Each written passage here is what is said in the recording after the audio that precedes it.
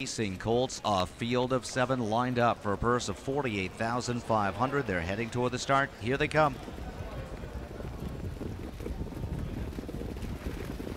And they're off, and there goes Frank and Joanne leaving quickly. A slap of the wheel disc from Pierce as he looks to cross down and cut over in front of the field by the opening turn. Rockout pushed away. He's on the outside second. Sports Center gets away racing in third. On the inside and fourth as they pace around the turn toward the quarter is Beat the Drum. Parked and pressing on and moving up on the outside is Dancin as they move toward the quarter-mile marker. Doo-Wop Hanover took back off the gate. He's sixth in the early stages. Odds on Rhodonite trails the field, and Dancin is up to challenge Frank and Joanne. Opening quarter in 27 seconds flat. Dancin pokes ahead in front. Frank and Joanne stretches him out a touch before releasing in the pocket spot second. Rockout and Matt Kakali in a good position from third. Sports Center, the long shot, following along on the inside fourth. A length and a half to Beat the Drum. Then Doo-Wop Hanover is sixth. Odds on Rhodonite is at the back where he trails the field. Dancin and Tetrick in control. Length to the good. Right there in second, Frank and Joanne. And right there bump drafting his helmet is Rockout in third. 55-4 for the half-mile marker.